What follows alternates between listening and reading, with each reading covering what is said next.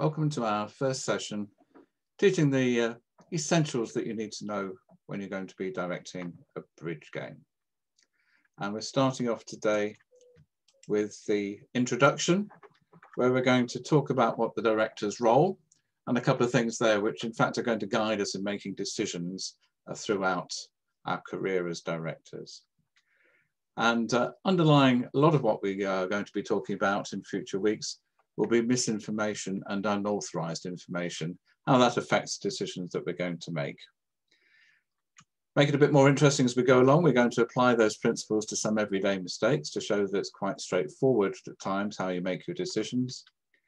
But we're going to put that into some context. Over the decades, people have written down the rules so that everybody does the same thing. And if we've got time at the end, we're going to have a look at how things called judgment rulings, which aren't quite so straightforward, how they are made. So we're starting off, as I say, with asking, what is the director's job when mistakes are made? And what are they doing? Well, first of all, they're there just to keep things moving. After all, as everybody will remind you, people have come out to play bridge, and that's what they want to be doing. But you want to do that in a way that's as fair as you can be to the people involved. But what we're not there to do is we're not looking for trouble. We're not going to be policemen looking for things to report. And we're certainly not going to be telling people off. Now, I say we're going to be as fair as we can. The question is, who are we going to be fair to? Is it the four people around the table? Now, we used to talk about kitchen bridge, where you get four consenting adults playing the bridge together, and really they can do what they like. But as director, you have to remember it's not just those four people involved. It can be times a whole room full of people, and your decisions have to be fair to them and not just the four people who are around the table. It's not always easy being fair. Sometimes you'll find that the big clod-hopping elephant who's made the mistake, well, the poor little mouse who's had to suffer all the trouble that's been caused and the director's been called over to the table, sometimes you have to allow the mouse to get the benefit of this balance of fairness. But while I've got the picture of the elephant up, let's just mention the elephant in the room. And the elephant in the room is information. And we're going to come across this time and time again as to how do we deal with information. And that's sometimes too much information or too little information. Too little information, very often when a bid hasn't been alerted or announced, so people on the opposition are confused, or too much information because the pair have been quite happy to tell each other that what their bid meant, and that's helped them out of a hole. So information is going to be there throughout in the background when we're talking. So let's go back then. I said, here's the guiding principles. The director's job is there to keep things moving and to do it fairly. So let's have a look at one or two examples. Here's the first one. You're director for the evening. You've had a very nice start to the evening and round one's finished. And you pick up the boards from a table and you take them over to the next table to be really helpful. But as you do so, the King of Clubs lands face up on the table that you're going to, and all four players see it. Well, what do? Well, what you'd really like to do is reach into your director's tool bag. And here it is. It's got a time machine, so you can wrap time backwards so that it never happened. Or alternatively, you can use the memory eraser so that nobody can remember seeing the King of Clubs while you slip it back into the pack. But I'm afraid we will actually be using these at some point during the future weeks, but this time it's not available to us. So what do you think we should do with this problem of the King of Clubs landing face up? Do you think that you can go ahead and play the board? Well, the problem is that King of Clubs, isn't it? Could be quite key. And how long would it take you to work out whether the King of Clubs matters? A couple of minutes, half an hour, a couple of days? But you can't keep the tournament going. You can't keep the drive going if you're spending all that time. So you need a rule of thumb to do it. And the answer really is that, well, there's a bit too much information for people to play that round or that board. And whose fault is it? What are you going to do with the score here? Perhaps one of them was going to find that they could bid a slam that nobody else could bid and make it and get an absolute top on there. That's not really fair to them, is it? What's fair? Well, what we do is we have to give them an assigned score, and we're going to give both sides 60%. And that's because it wasn't either of their fault. And on this occasion, we're going to both give them 60%. If their overall score for the evening was going to be more than 60%, we'll adjust it up a little bit more. But in general, you'll find that on a situation like this, giving 60% is enough. Let's have a look at another one. Here we are. It's later on in the evening, start of round 6. You're called to a table because North has 12 cards and South has 14. Both of them have looked at it, so you can't just quietly work out which one's missing and move it from one place to another. And when you have a look at it, in any case, the card that's at fault is the Ace of Hearts. That's what got mixed up. What are you going to do there? Well, of course, the first thing you're going to do is remind them that they're supposed to look at their cards. Sorry, they look to count their cards before they look at them. Let's get that around the right way.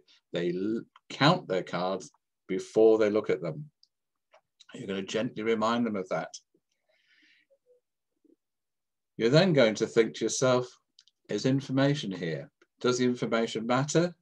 It certainly does.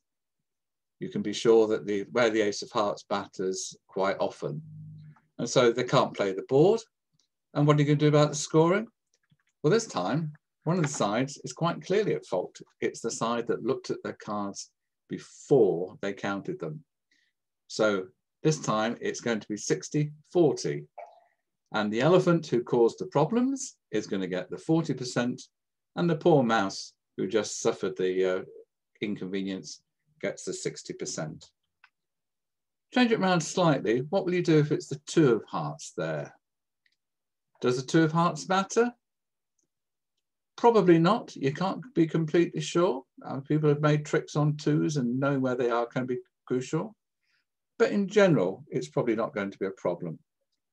So again, you're going to remind them that they need to count the cards before they look at them.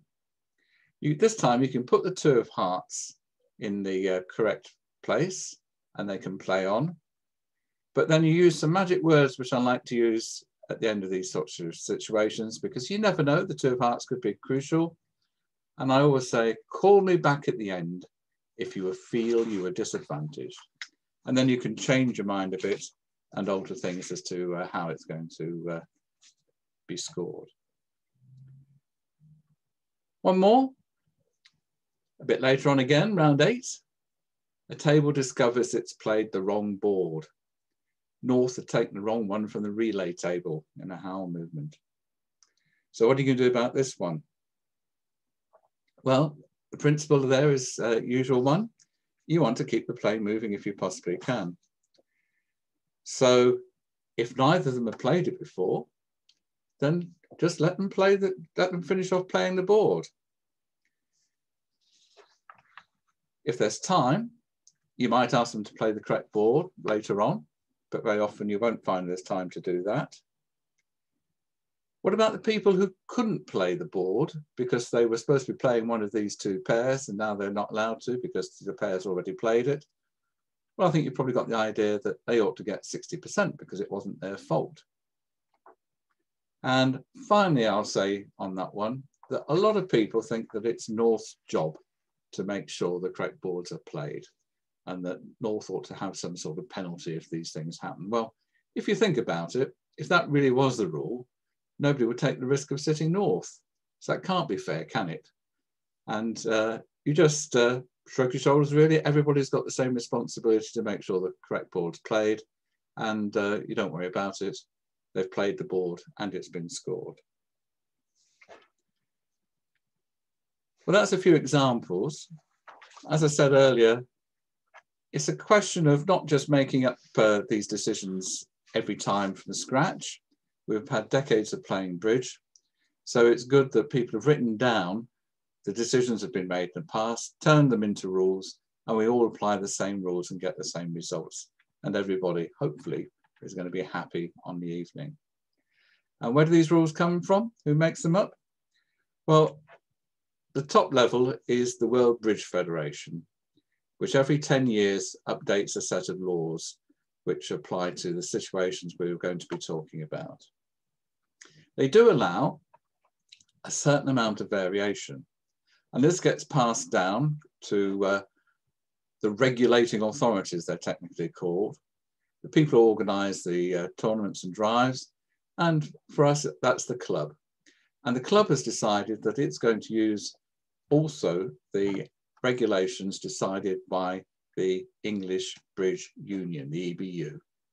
And they've written them down in, at the moment, 3 different places. There's the Blue Book, which has been around for some years.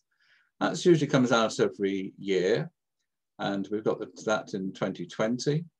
And a lot of what's in there is about what you have to do with your alerts and announcements nowadays.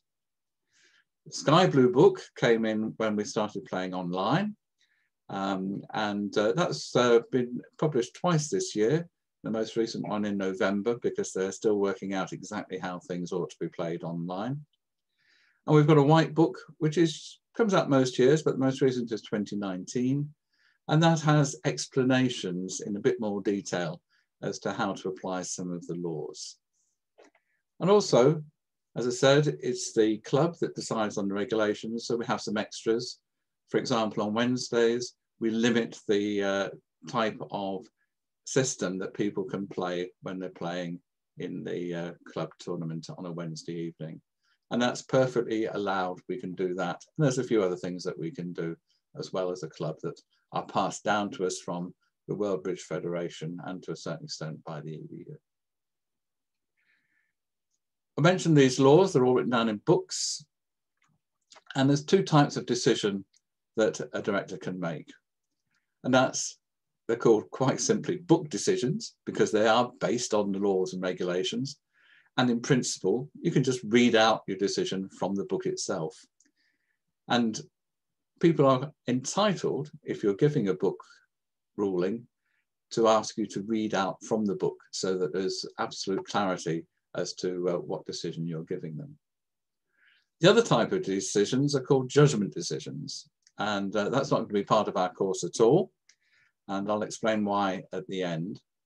This is where it's not so clear cut, and I'm going to give you an example in a moment. And because it's not clear cut, players can appeal, and there's a whole process of how appeals are dealt with. And it's interesting that at sort of national level, where you've got the best players playing, some of these decisions are so complex that they are overturned by appeals panels as well. But we're not going to get into those sorts of things at all. I just want you to be aware that such things exist. I'll give you an example of where it can arise. Here's one.